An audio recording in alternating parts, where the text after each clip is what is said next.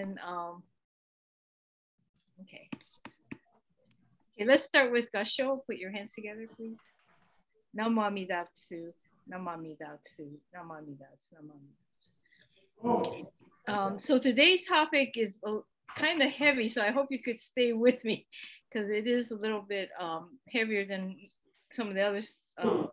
Especially last week, we went over Soga Sensei's lectures that he gave at the Los Angeles Bassoon, and I still recommend the book. It's very good, but it was a kind of a kinder, gentler version of Soga than normally what we study when we talk about Reverend Soga.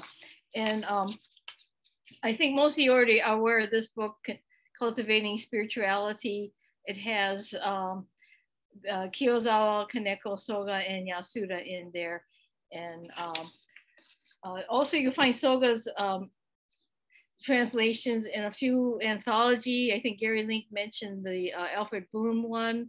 And then in Ken Yamada's article, which I'm going to show on the screen, he mentions the Michael Pai anthology that does include a Soga piece.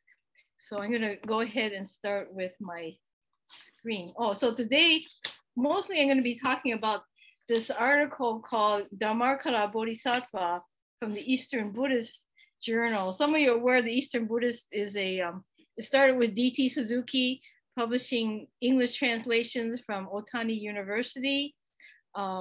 It comes out maybe once or twice a year, but some fabulous stuff.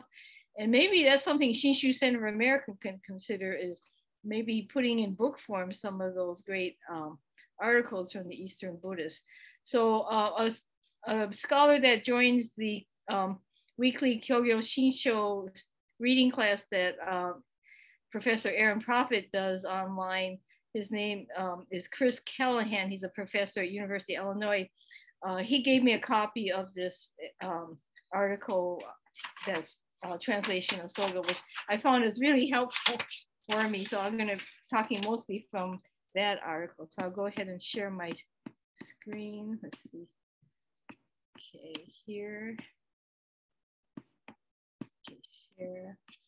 And then let me put it on, if I can figure out how to do slideshow. Okay, play from start. Okay, so everybody should be seeing the screen now. Okay, okay. So some of you said that your version of the Cultivating Spirituality didn't have pictures. So I wanted to show the picture that I was referring to last time. Soga Ryojin as a young man, they think around 30, but I made a comment that he looks like Freddie Mercury. And so instead of Bohemian Rhapsody, today we're going to get Bodhisattva Rhapsody. So he's going to be talking about Dharmakara Bodhisattva, which a lot of you already know is Hozo Bosatsu. And one of the things that Soga does is normally when we talk about Pure Land, we go into the story of Amida Buddha, but he really wanted to look at the beginning of the story where we start with Dharmakara Bodhisattva, and you know, like Shoshinge, we talk about the beginning stage of Hozo Bosa Iniji, the beginning stage that they talk about in the larger sutra. So for Soga, he thought this was the key to talking about Jodo Shinshu in this kind of modern approach. So in the Cultivating Spirituality, there's two essays translated by John Van Braun. He's a Belgian Catholic priest.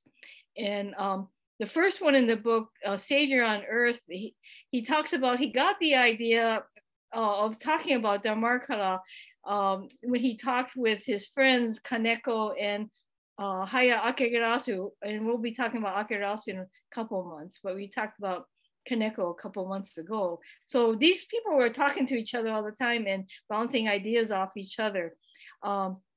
So he bounced that idea off of them and came up with this essay in 1913. And to me, it sounds like he's kind of trying to tweak not just the Buddhists, but the Christians as well, by using this framework of saying a savior on earth and using the word Advent taking these terms from Christianity. So it's kind of a provocative essay. You could tell at his young age, he's trying out something kind of radical to kind of tweak everybody, to get everybody's attention. So the idea of Dharmakara coming to earth as a savior, just like in the Christian tradition, at Advent time, the time right before Christmas, they talk about the savior is coming. So in that essay, yeah, he's being provocative by using that framework. And then the other essay, Shinran's View of Buddhist History, also in the Cultivating Spirituality, he kind of continues the theme of Hozo Bosatsu, of Dharmakara Bodhisattva being the beginning, not Shakyamuni Buddha, but the story of Dharmakara pointing to something way before Shakyamuni Buddha. And so here's the reference to Reverend Ken Yamada's look at that essay. It's on the higashihonganji-usa.org. So this slideshow, I can make it available as a PDF if anyone needs it. And also will be available in the recorded version as well. So if you go to higashihonganji-usa.org, you'll find essays that Reverend Yamada has been doing on these teachers that I've been talking about. But one of the things with Hozo Bosatsu, Dharmakara Bodhisattva, is if you have listened to Dr. Nobuo Haneda, he often quotes Soga saying this line, Dharmakara becomes me in order to liberate me, but I am not Dharmakara. I've heard, I'm sure some of you who listen to Dr. Haneda have heard him say that. Dharmakara becomes me in order to liberate me, but I am not Dharmakara. And it's kind of a head scratcher in a lot of ways.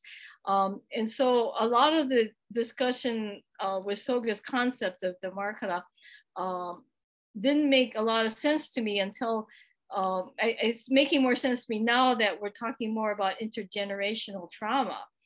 And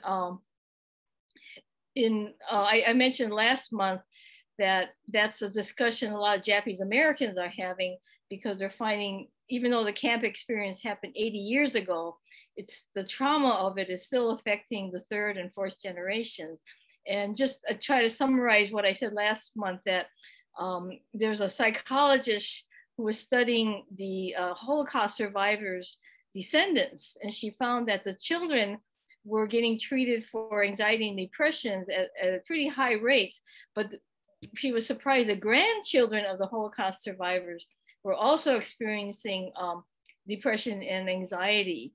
And so she heard about this experiment that was done on laboratory rats, where they exposed one generation of laboratory rats to a cherry smelling scent.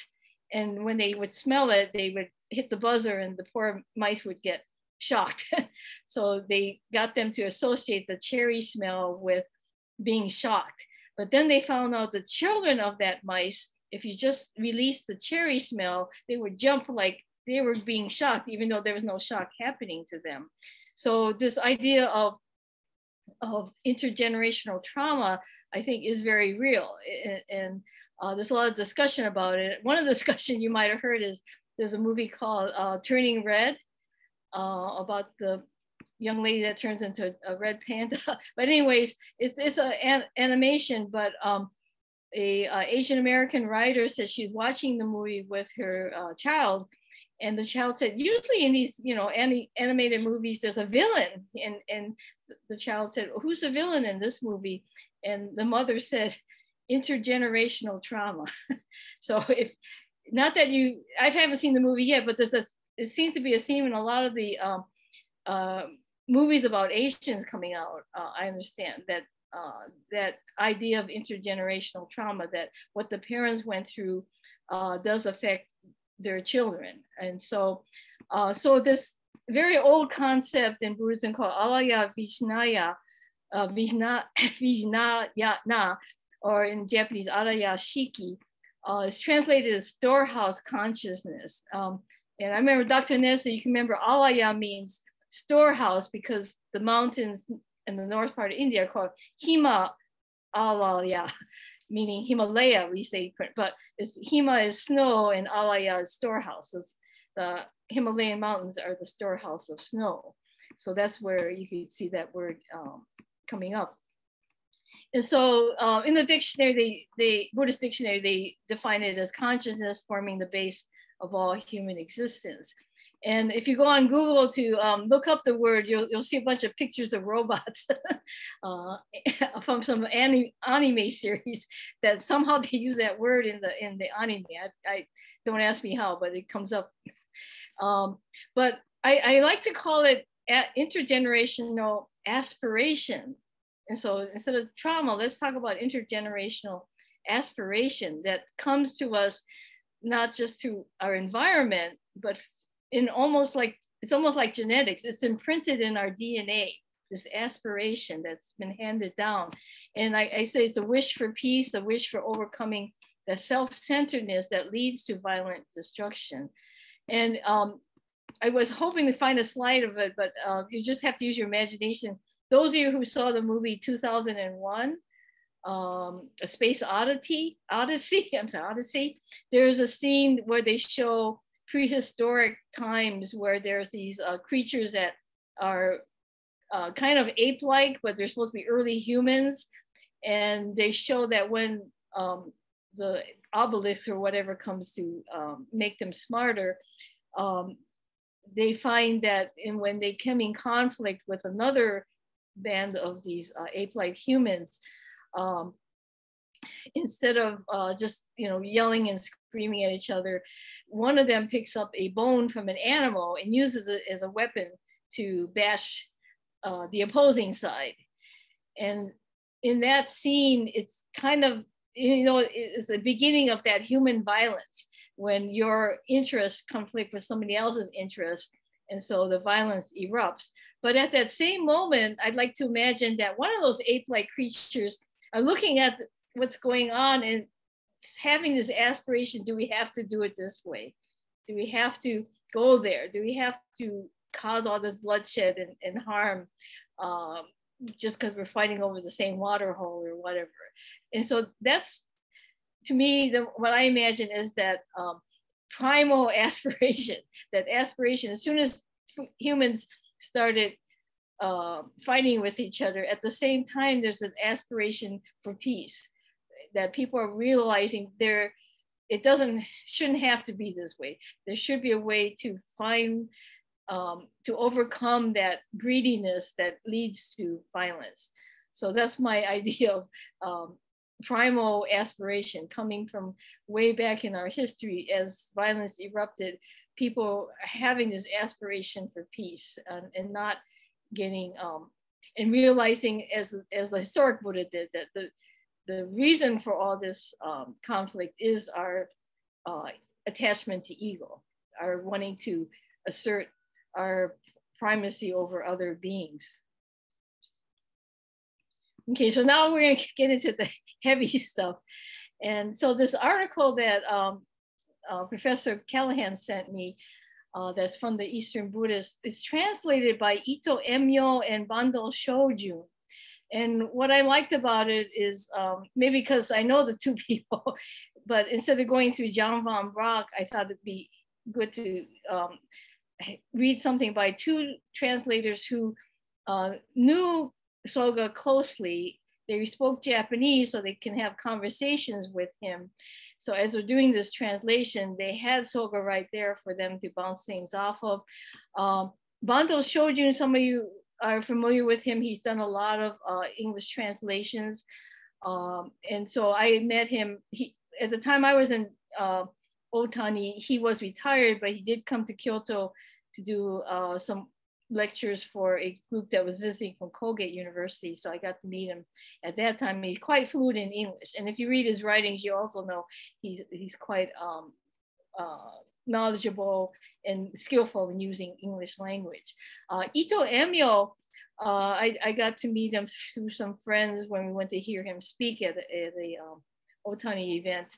And he worked with D.T. Suzuki on the Jodo Shinshu translation.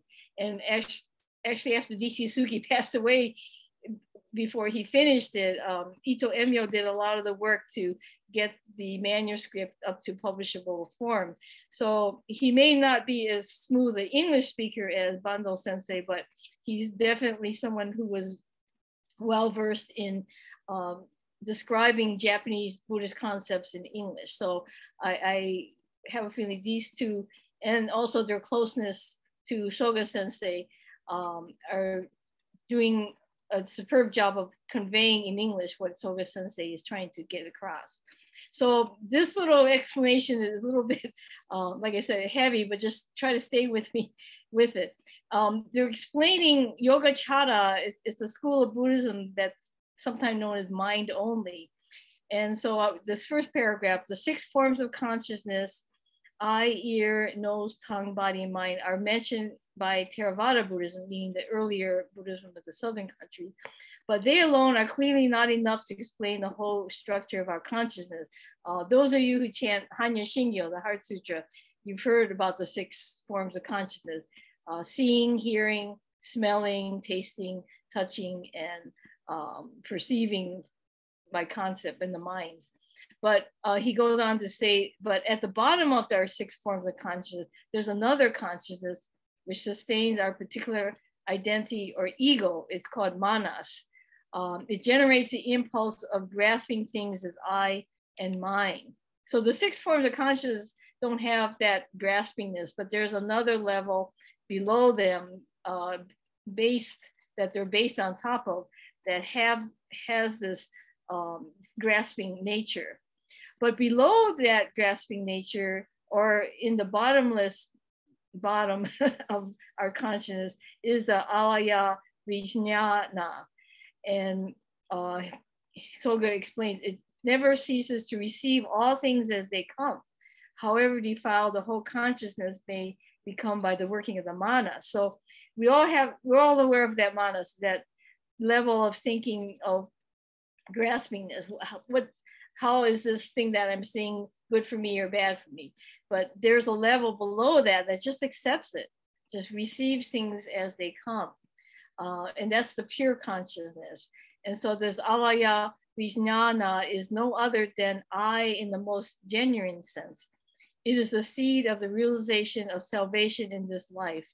Once awakened to the process by which the alaya vijnana comes to be defiled, one is already on the way to enlightenment.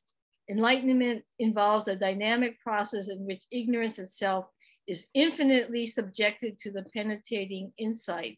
So here, the word salvation, and earlier and later, Soga talked about savior. The salvation he's talking about is being freed from the manas, being freed from this graspingness that gets in the way of truly living your life in that deeper level of accepting all things. So I hope that makes sense to people, that that's the salvation he's talking about.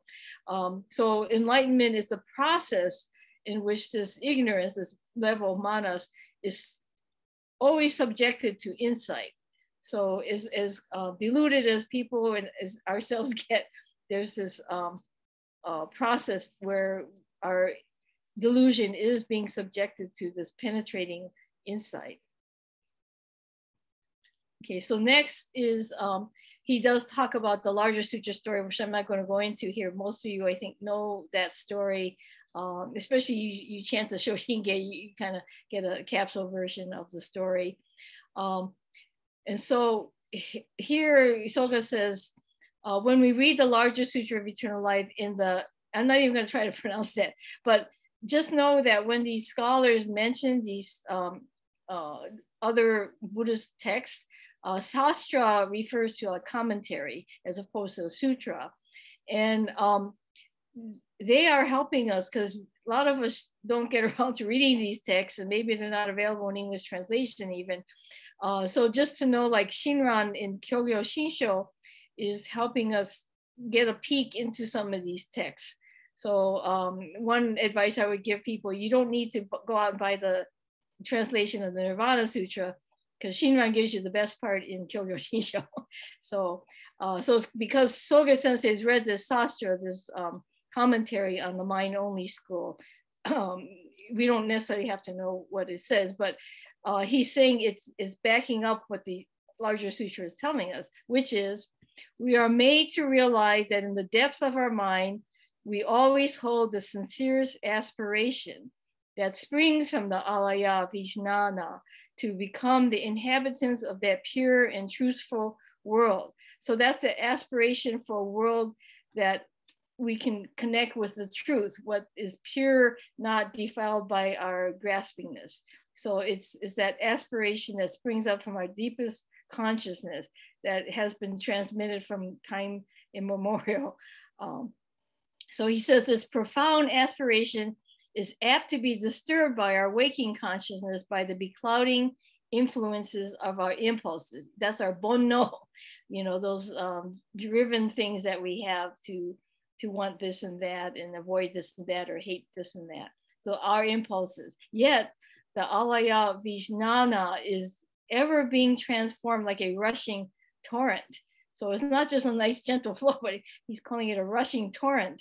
Rather, it will manifest itself amid illusory thoughts, break through all forms of ignorance of sentient being, and must someday fulfill all of its innermost aspirations. And I put this in a huge font because the word innermost aspiration has been used as a translation of Hongan. I don't remember, I was at some event and they said, oh, we really appreciate Reverend Marvin Harada for translating Hongan as innermost aspiration. And I said, no, he didn't start that. I said, he got that from Chicago. He spent 6 months in Chicago. And that's how we talk about Hongan as innermost aspiration. It seems to be Reverend Gyoko Saito and Dr. Nobu Haneda, when Haneda Sensei was in Chicago, came up with this way of describing Hongan. The Hon part is the innermost and Gan is aspiration. But here I'm surprised that Ito Emyo and Bandol Shojun already came up with that phrasing, innermost aspiration, that this aspiration inside us, this deep, deep primal aspiration is innermost. It is Hongan.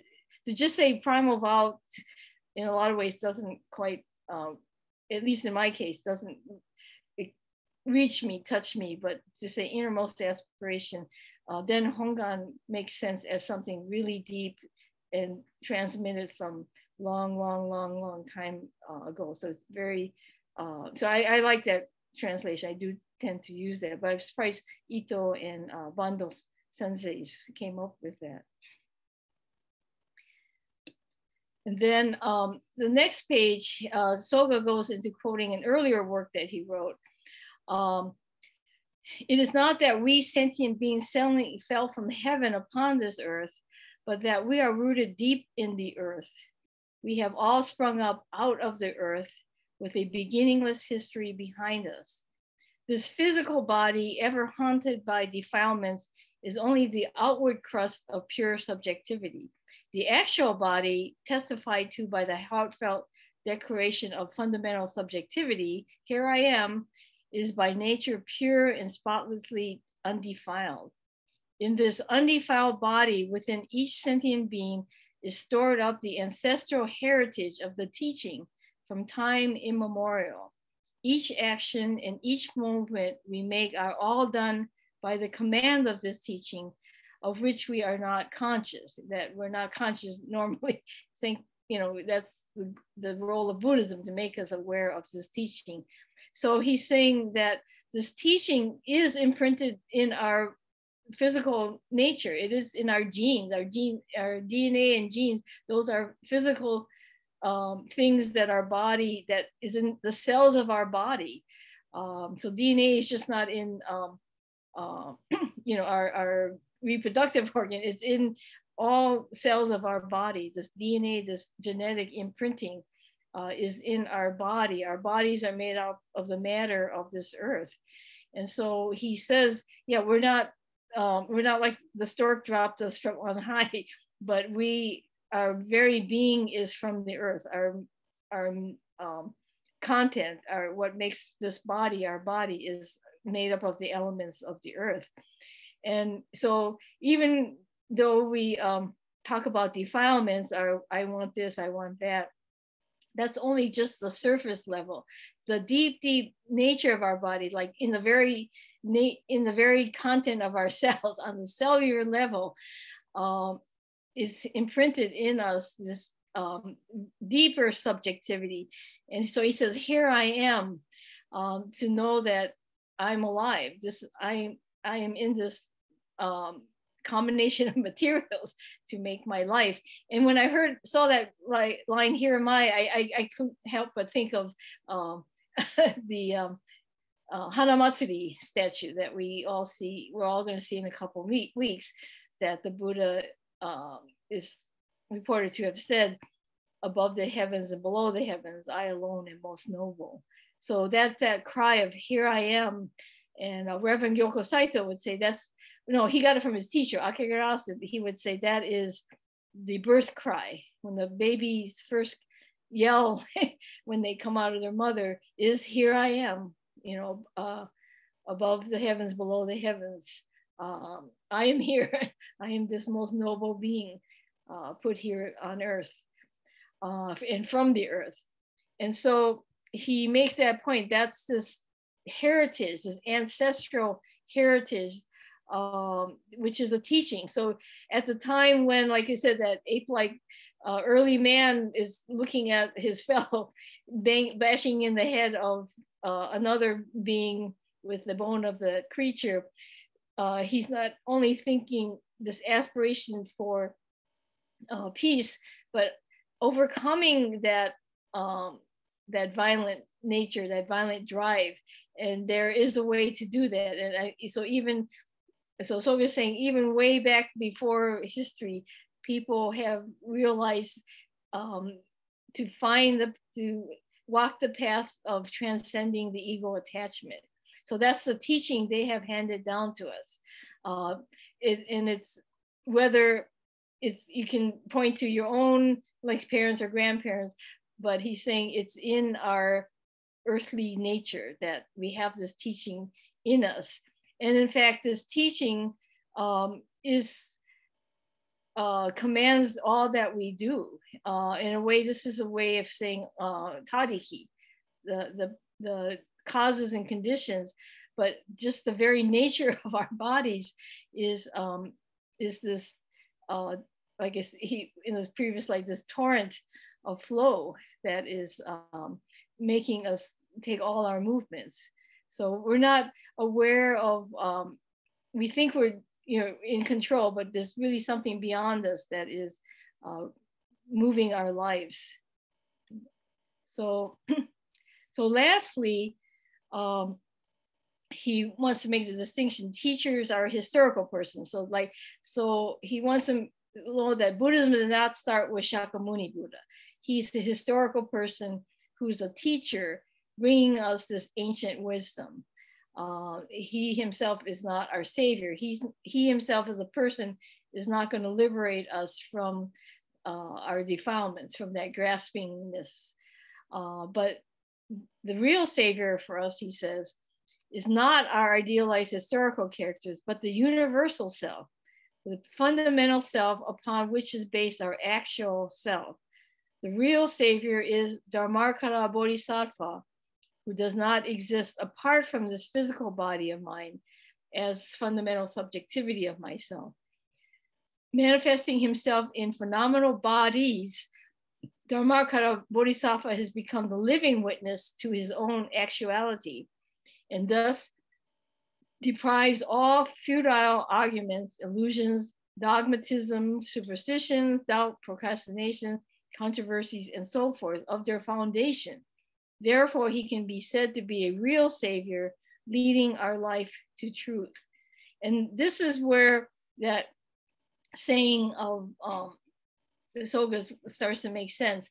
Dharmakara becomes me in order to liberate me. Dharmakara makes itself known to me in my own body, in my own cells. This fundamental, this deep, deep aspiration in order to liberate me. And he does that with all beings. And we don't even have to say he at this point, that this Dharmakara is just become the story in the larger sutra is what you call an archetype. It's just a way to describe this very general and universal thing happening to all of us.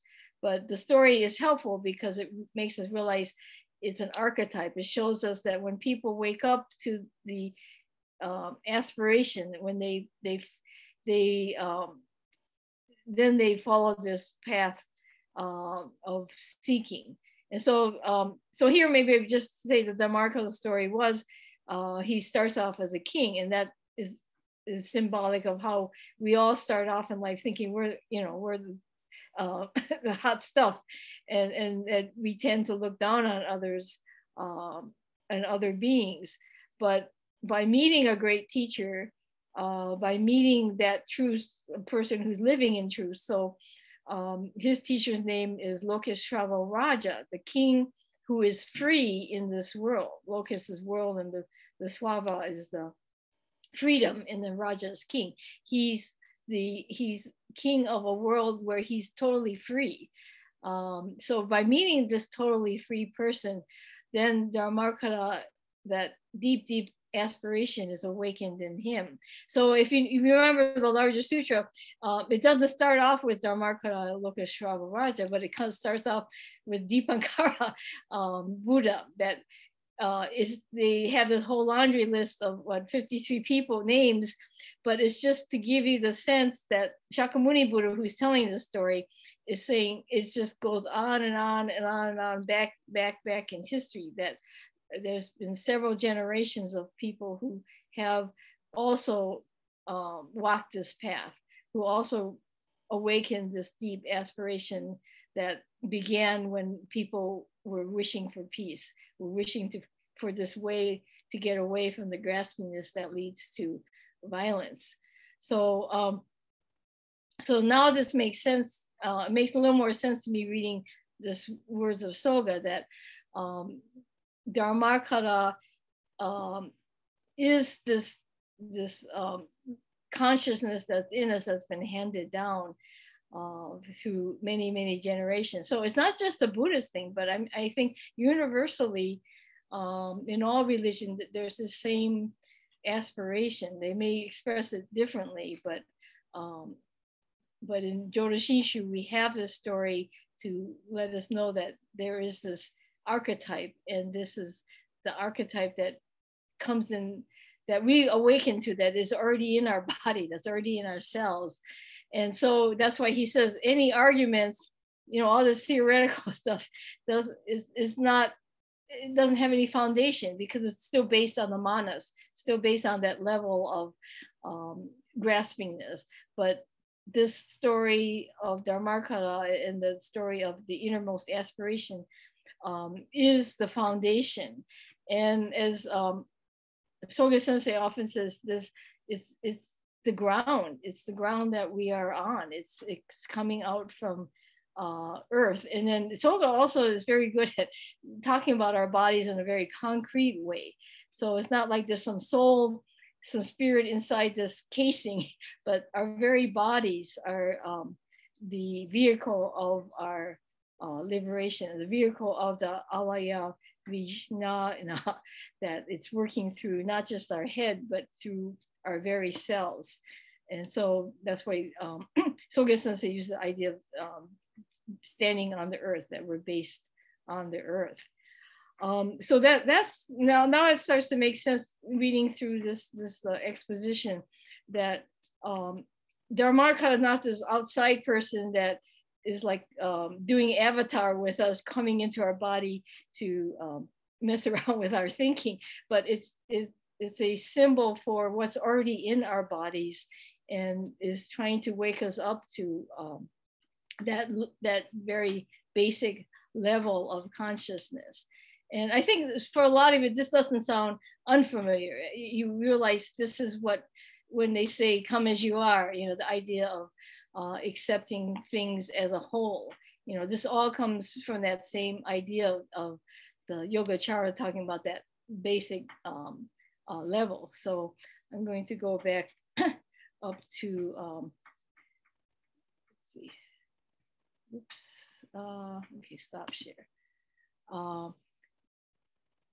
That is the way this very heavy stuff of Soga. Of course, he has other topics, but if you read all of his writings from that very beginning, when he talked about the Savior on earth, that idea of looking at Dharmakara, instead of talking about Amida Buddha, so that's why it's very interesting that he shifts to the causal stage to look at, this is a way for us to see that story not as some legend, but as describing this very transmission that has come intergenerational. There's this transmission of the intergenerational, what I call intergenerational aspiration that has come to us.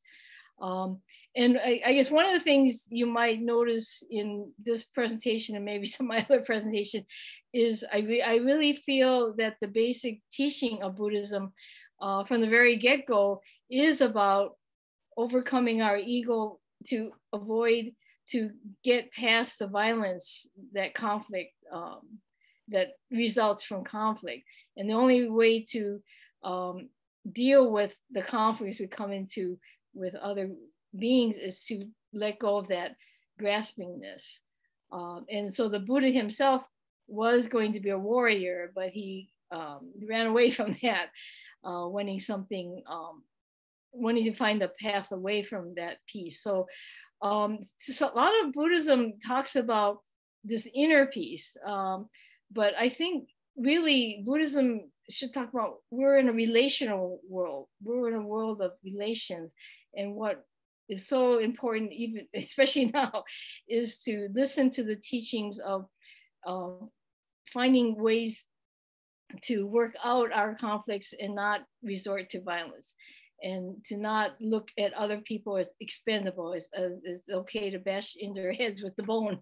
That I think that's where the basic aspiration goes. So in the reading of the Hongan, it's to see all beings as enlightened, and all the vows, 48 vows, is I always feel is a way to get past our graspingness, where we want to look down on people for this or that, but realizing that in this true pure world that Soga describes in this article, that these differences are not a rationale for discrimination, that all beings are accepted as they are.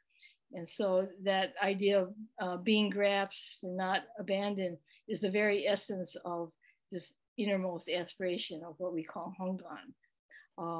Soga goes about it using the Yogacara, that mind-only vocabulary, and but I think those people really realize that, and one of the things I like about Yogacara, they realize we're not just these autonomous beings with agencies that we can just break a habit like that. They realize we are results of layers and layers of causes and conditions, and they talk about all this, causes and conditions as seeds and perfumes and stuff like that. But I think if you look at intergenerational aspiration, then you realize that's what Soga is getting into with the mind-only people. And I think now, like I mentioned, that experiment with the lab rats, it's really true that we are this, our head is not just the command center of our life, but our very cellular level contains this teaching, contains the Dharma, contains this aspiration. And all we need is to listen to those teachers and hope and help, and they will help us to become more aware of letting that, I'm trying to think, what was that phrase? Letting that light of wisdom penetrate, the penetrating insight, to let our glob of delusions and prejudices, let that penetrating insight of the wisdom keep hitting us, keep hitting that, and keep breaking through. So just like in the Shoshinge, we talk about the light is beyond the clouds. So let that light come through the clouds. So that's why we get together and listen to the Dharma. But Soga just really brings out the idea it's in our bodies. It's just we should appreciate this body. It's not just in our head, but to appreciate our lives in this very bodily, concrete way. And with knowing that the aspiration is in the very cells, I think it gives that story of the Markata a little different feel than we normally approach, or how for it, like I said, what I call your grandma, my grandma's Jodo Shinshu. Dharmakara maybe for them was kind of a story, was kind of not so much a legend, but some people I've talked to, they actually think it was an actual happening. And that Shinran is and the Shakyamuni are talking about something that actually happened to a particular person at a particular time. But no, the larger sutra makes clear that it's really a archetype. It's really talking about a framework for understanding this intergenerational aspiration, this imprinted aspiration that's in our very body. So I know it was a lot of, like I say, heavy stuff. So maybe some people can let me know if it makes little sense to them, or it's still kind of confusing. But this is a very important theme that Soga takes up throughout his writings. So, and of course, like I said last month, I have a long way to go and really delving into Soga's teaching. So I hope in the future, maybe we can all learn some more together. And also that the Shinshu Center of America will publish more English translations. Okay. So if someone has a comment or question, just